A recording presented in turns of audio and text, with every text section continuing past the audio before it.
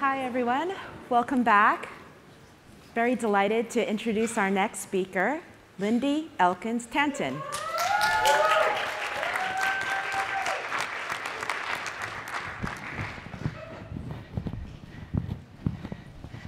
All right, everyone. So why do we explore?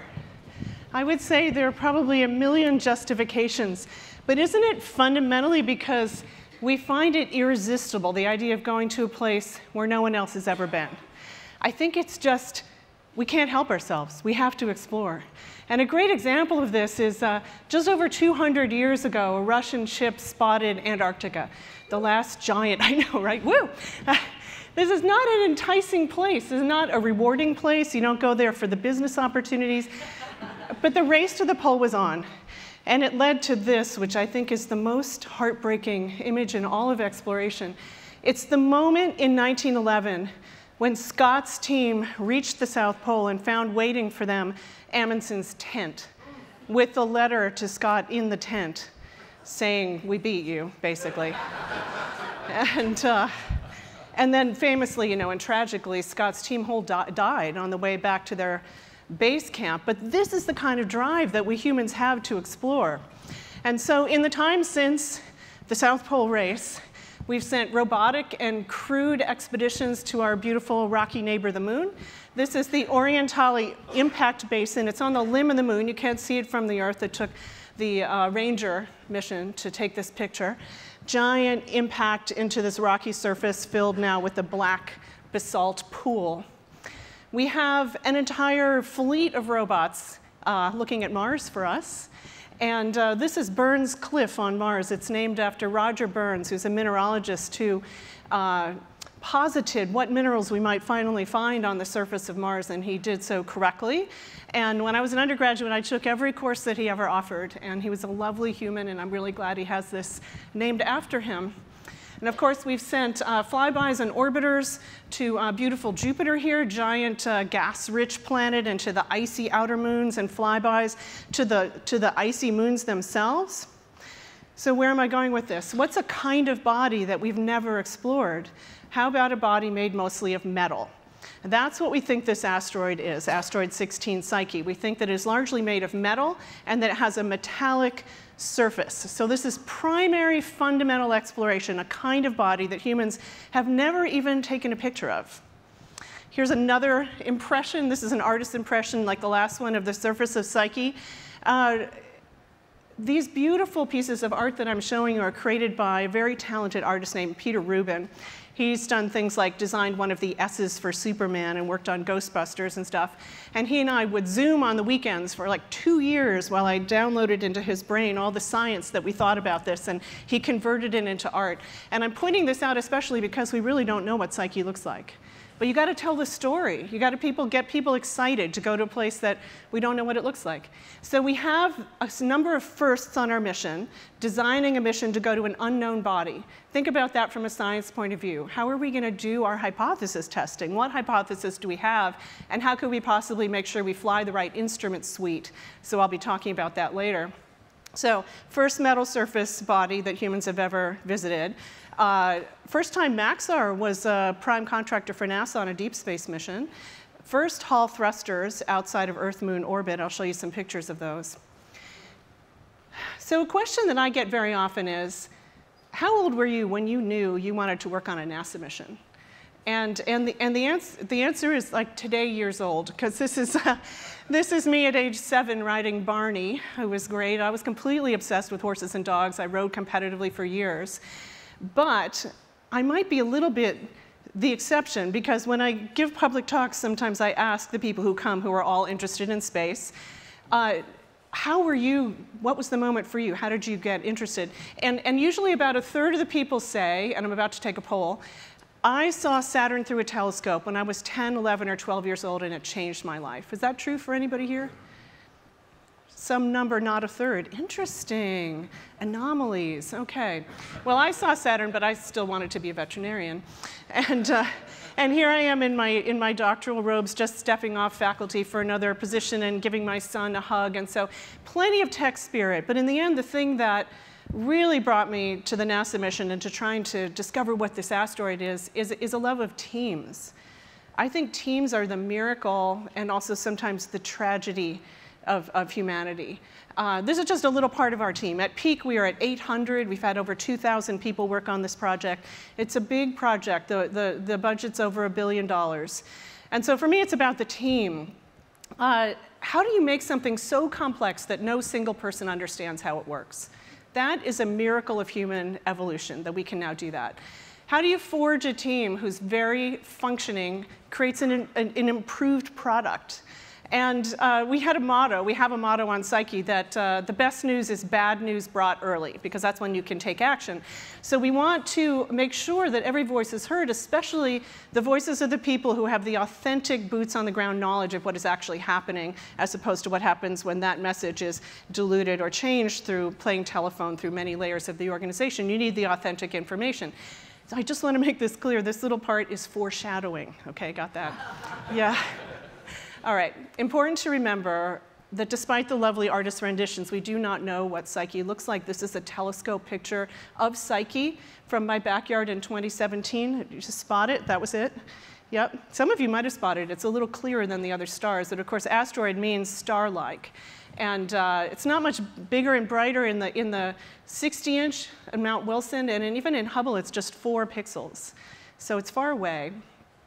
Here's the closest we have to an actual image of Psyche. These are not photographs, these are shape models created by watching how radiation reflected off of Psyche as it spins on its axis comes back to the Earth and changes over time during its 4-hour and a little bit day, Psyche's spin. And so these were created by it comes out of a paper, Shepard et al. 2021. They used radar from Arecibo, rest in peace. Radar from Arecibo has been very important to us in Psyche. The Atacama Large Millimeter Array, adaptive optics from Keck on Mauna Kea, and also the Very Large Telescope in Chile, and also occultations from astronomers all over the world watching Psyche move in front of stars. And with all of those inputs, they create these shape models. And you can see that Shepard's effort in 2017 and 2021 are fairly similar and not that dissimilar from Ferret et al. 2020, but there are other really good teams that have made shape models that are not as similar as these. And so we have a vague idea of the shape of Psyche. I say shaped like a potato because that is really there are a lot of things that are shaped like potatoes, so we're not wrong. It's absolutely shaped like a potato. So as asteroids go, Psyche is a big one. It contains about 1% of the mass of the asteroid belt, even though the asteroid belt has between 1 and 2 million asteroids. And so I like to show it compared to Arizona, where I live now, and also Massachusetts, where I spent most of my life. It's the size of Massachusetts without the Cape, so that's like a rule of thumb for Psyche.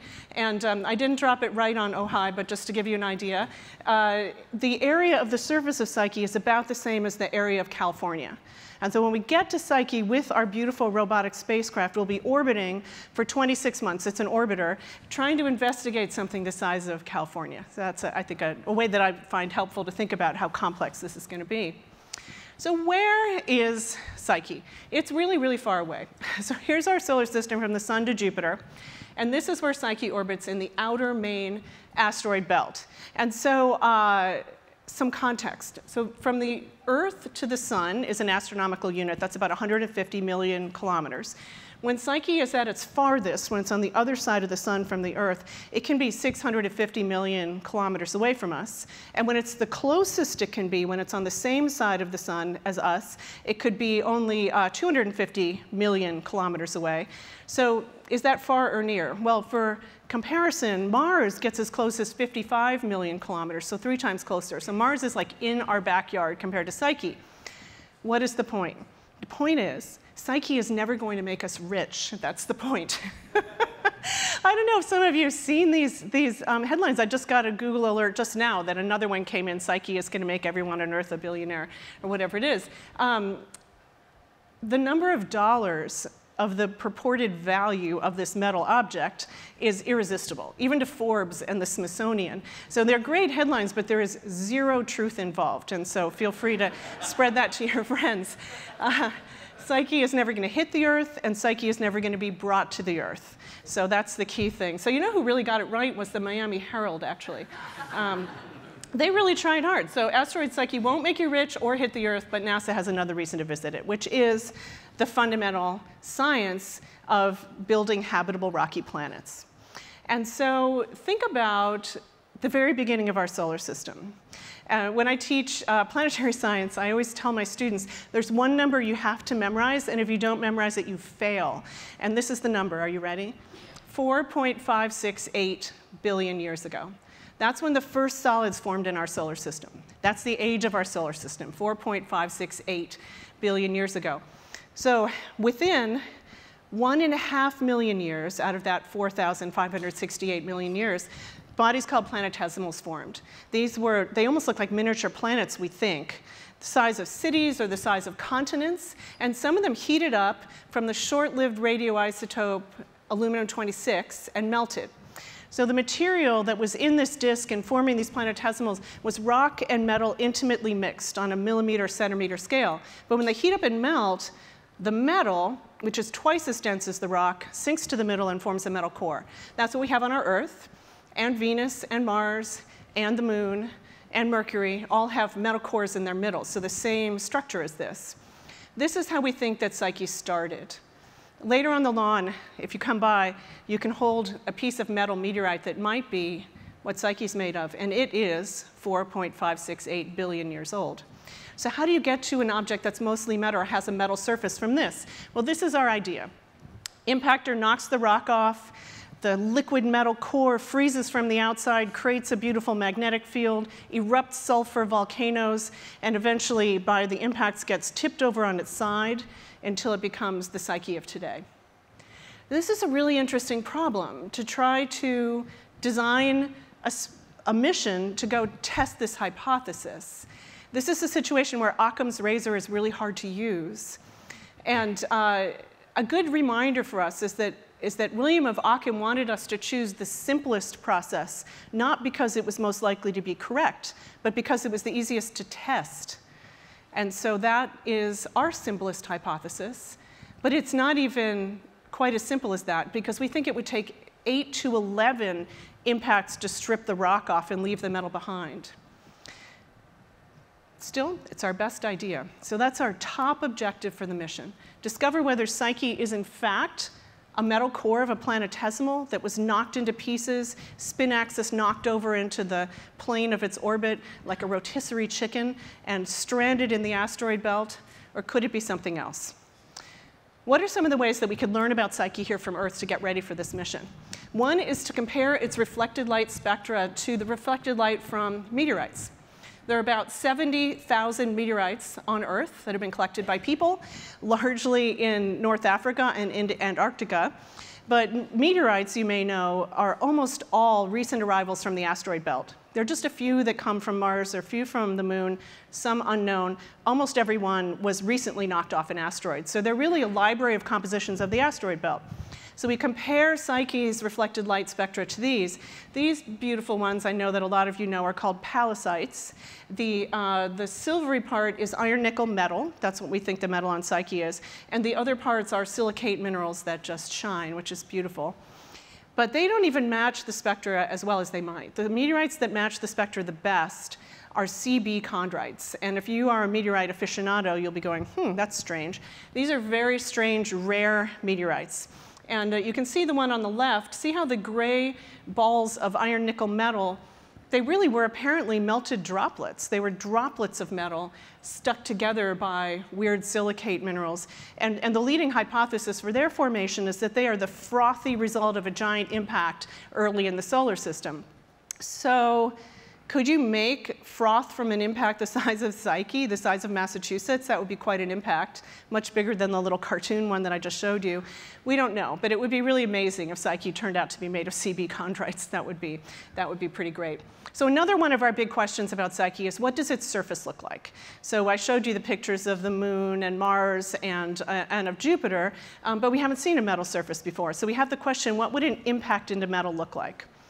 So we've done these in the lab. This is a hypervelocity impact, and that little ball is not the impactor that made the crater, because of course that guy is gone. This is just another one to show the size of it. But look at this amazing cup-shaped fluidized crater. That's what happens with the shock of a hypervelocity impact. Actually fluidizes the material, and it behaves as if it were a droplet in milk or some other kind of liquid.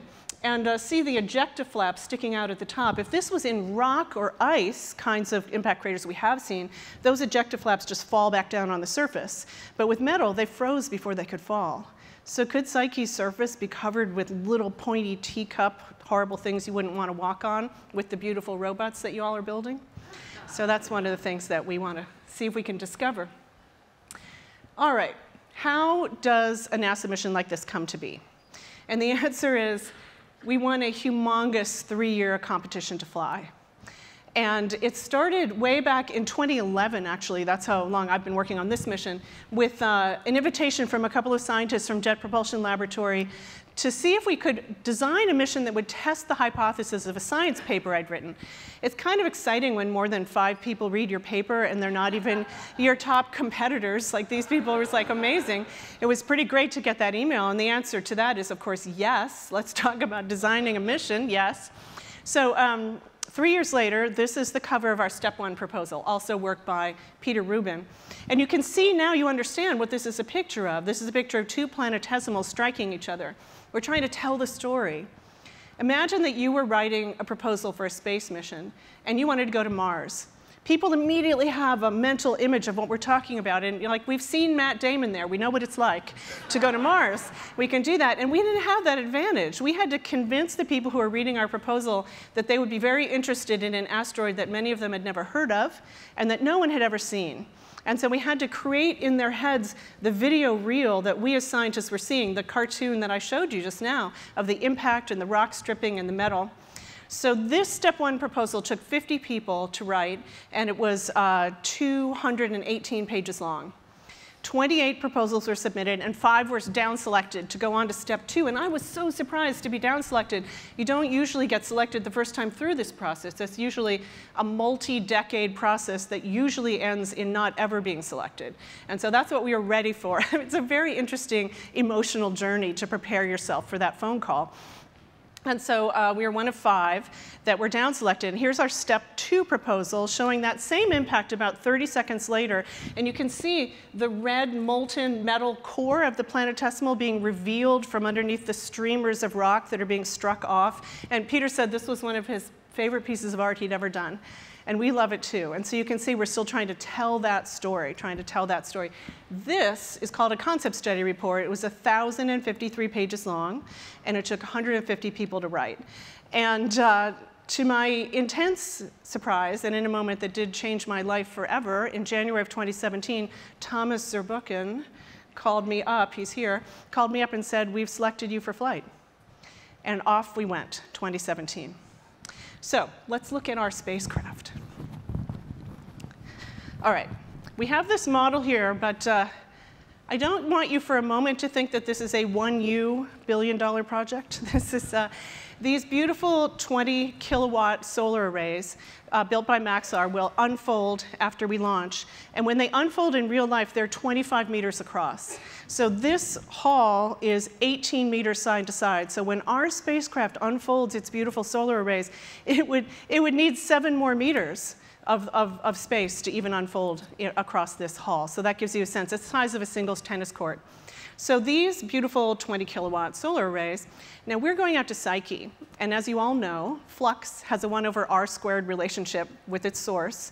So when we go from 1 AU at Earth to say 3.2 AUs at Psyche, 1/3.2 is about 1/10.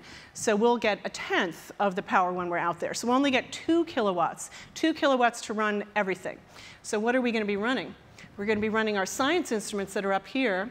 This one over here is the gamma ray and neutron spectrometer, which through some miracles of physics and the creation of intergalactic cosmic rays in other galaxies will allow us to measure the surface composition of the asteroid from orbit. And this is built at Applied Physics Laboratory. These guys are two magnetometers in a gradiometer configuration, one above the other, so we can subtract the magnetic fields of the spacecraft. They're built by Danish Technical University in Copenhagen. These are our imagers right here. They are multispectral imagers, so we'll be sending back both color pictures but also slices at certain wavelengths so that we can identify surface compositions. And we've already built the data pipeline for that imager suite such that those pictures are going to come on the internet within 30 minutes of our receiving them from the Deep Space Network without our editing. So we're going to share everything with the world all at once because I think that's what space exploration is for. And we can all be scratching our head at the same time, as Jim Bell says, wondering what are we seeing. I will also point out over here, this is the Deep Space Optical Comm DSOC. That is a tech demo. It's not part of our science mission. It's a tech demo for NASA to practice communicating back and forth between Earth and the spacecraft using lasers instead of radio waves, because you can encode a lot more information in lasers. So we joke that this is how we're eventually going to stream Netflix to Mars, is with the children of this instrument right here. And it is a tech person's dream. I'm just going to say superconducting nanowires, which I think is just like the coolest thing ever. And these are our SPT-140 Hall effect thrusters, which I'm going to show you some photos of in a minute. And then finally, our high gain antenna up on the top. And inside that spacecraft is a huge tank of xenon, because that's our propellant. So, all right. But wait, we were supposed to launch last August, and we did not. We did not quite make it through COVID. We actually completed a fully functional whole spacecraft and delivered it to Kennedy. And there were some things that were just not quite done. And one of them was testing the guidance, navigation, and control software. You don't not really want to launch unless your guidance, navigation, and control is primo, then you're really confident about it. A launch slip of this magnitude is really deeply disappointing, and it's painful for the team, and it's extremely expensive for taxpayers, and we all wish that we had different kinds of medication like lidocaine around all the time just to help us through this. But here's the lesson, and this is what I was sort of foreshadowing by telling you that I care so much about the culture of teams. A contributor to our slip was a failure in culture in one part of our team where their distress and need for resources was not transmitted with high fidelity up to the leadership so that we could really help them in time. And so the slip is really validation that team culture is critical, not just for ethical reasons, and not just for daily functioning, but literally for overall success, for risk reduction, and even for budget. So that is a huge and interesting lesson that I've learned through this process. So, but now, we have been approved for launch in October of this year. And so October 5th of this year, at 10 o'clock in the morning, Florida time, God willing, we're going to be launching. And so what we'll do is we'll launch off of the Earth, and we'll go do a Mars gravity assist, and we'll make it all the way out to Psyche capture 5.8 years later. Stand by, it's going to happen. And then we will orbit for 26 months and find out what this thing is. So when the spacecraft arrives at Psyche, we'll start in a faraway orbit, orbit A, then we'll step down to orbit B, we'll step down to orbit C, and eventually we'll do a plane change maneuver and end up in orbit D, where we'll get that surface composition in the end. Why do we have to do this? We have to do this because we do not know its shape or mass or compositional distribution, so we don't know its gravity field. And you can't calculate a stable orbit until you know the gravity field. So we'll do the gravity field as best we can at this high orbit, then we'll step down to another stable orbit, do a better determination, step down. We'll get the gravity field to about degree in order 10. But if you need a little more kind of like gut feel for what this would be, imagine that beautiful potato where one end of it is made entirely of metal at 7,000 kilograms per cubic meter, and the other half is entirely of rock at 3,000 kilograms per cubic meter. You can have a very strange gravity field. So we'll be ready for that. We've run Monte Carlo simulations, like 5,000 Monte Carlo simulations, to make sure we can always find a stable orbit D. So that's the plan. All right, let's look at a little bit of hardware before we say goodbye. This is a shipping container for a big spacecraft, and I know some of you know these very well, and for others it might be fun to see, like it has been for me. It's basically a mobile clean room because the spacecraft is built under very clean conditions, and it gets held by its adapter ring up within this mobile clean room, which is fully instrumented, so we know exactly the temperature, exactly the shock, everything that the spacecraft experiences, and it's got 2 generators. In case one fails, the other one will keep going. So I was nonetheless quite nervous when it was shipped in this from Maxar in the Bay Area down to Jet Propulsion Laboratory for assembly and integration.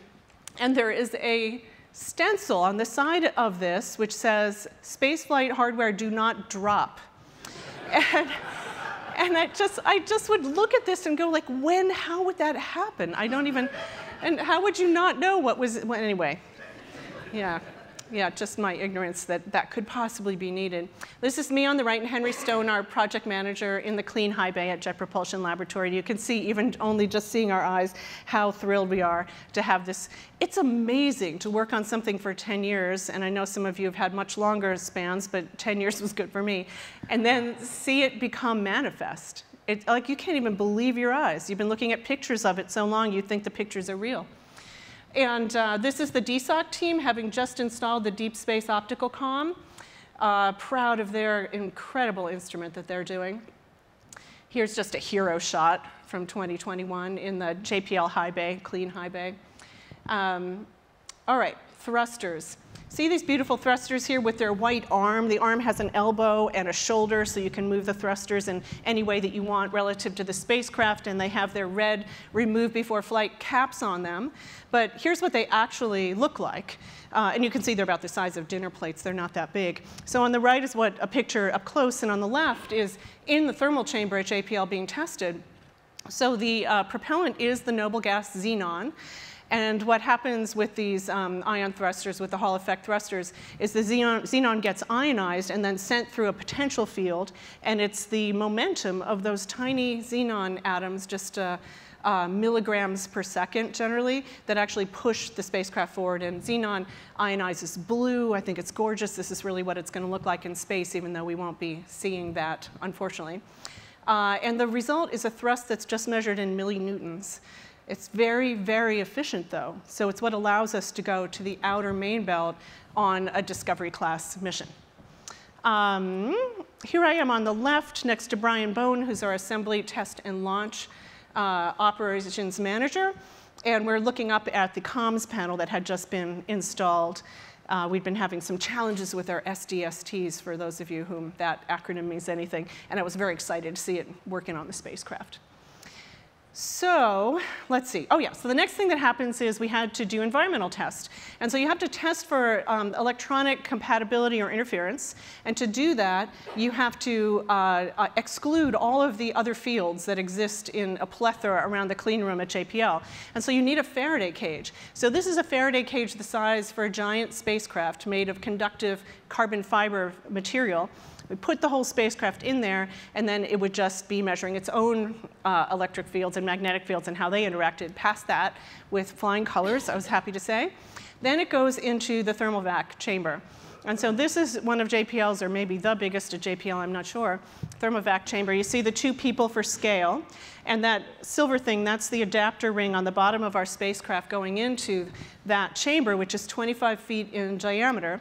Then a big door comes and closes, and then it becomes evacuated and cooled down to very cold. And there are lights on the top, so it can have like a sun side and a cold side. And that's when you find out how good your thermal models are. And we found a bunch of things we needed to fix and adjust with our thermal models. And I gather the thermal models for a spacecraft are quite difficult. They're a constant challenge. I think mostly because the interfaces between parts of the spacecraft are not always perfect conductors, and you don't know how non-conductive they are, so it makes it very difficult. So keeping this cold also is quite a challenge. It takes a lot of liquid nitrogen. There were just tanker trucks going into JPL one after the other all day while we were running these tests. We did very well, learned some good things. And here we are testing the solar arrays. You have to offload gravity because they're really designed only to unfold in space. So with this particular scaffolding, offloading the gravity, we can only do the big bar in the middle. We can't do the cross pieces. They have to be done even with a different set of scaffolds to protect them. But aren't they beautiful, those big solar arrays? And then we shipped it on a C-17 to Kennedy. And here it is coming off of the plane, and it occurred to me during the practices of this talk that maybe this is where you don't drop it. Maybe that's it. Maybe that's the moment. So we did have to take our shipping container and test it at March Air Force Base and make sure it actually fit in the C-17, because that's the biggest transport plane you get for these things. And it's just inches to spare, just inches to spare. But what a beautiful piece of technology that is. And so finally, I want to share with you a really amazing thing that would seem to only happen here at Mars. Yesterday, we all heard this amazing panel about the James Webb Space Telescope.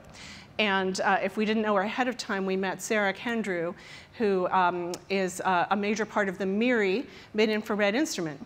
Well, I'd never met Sarah before. I didn't know she was involved with the instrument. But 7 days ago, her instrument looked at my asteroid. Which I think is really cool. I think that's just kind of perfect Mars. So this is basically uncalibrated, unprocessed spectrometer data for the asteroid. And we're looking from 5.7 to 6.6 microns here, looking for evidence that there's hydroxyl or water bound into crystals on the surface of Psyche. And this is a measurement you cannot do from the Earth's surface because the atmosphere interferes. You can only do it from James Webb or gorgeous things like that. So it's so lovely to meet Sarah and to be able to share all of this with you today. And so please keep your fingers crossed. God willing, October 5th, 10 a.m. Go Psyche. Thanks a lot.